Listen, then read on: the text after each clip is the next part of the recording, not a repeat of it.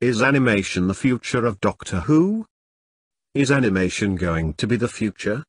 There's rampant speculation that New Who may indeed be on its last legs, and that it may be some time before a live-action series comes back again after it finally gets the needle. But could animation be a way forward? The missing story animations have been hugely popular, clearly so much so that they're increasing the speed and frequency of them, though to what extent is not yet clear.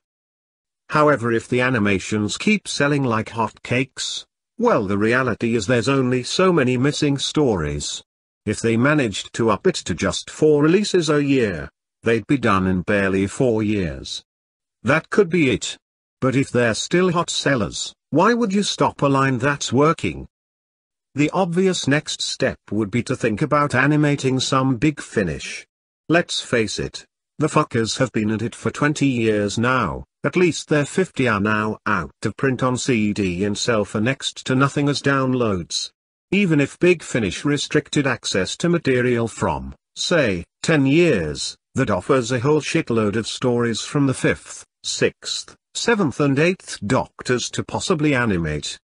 With heavy hitters like Spare Parts and others, as well as the potential to actually give McGann's Doctor some stories fans could actually watch, that may well be seen as a way forward.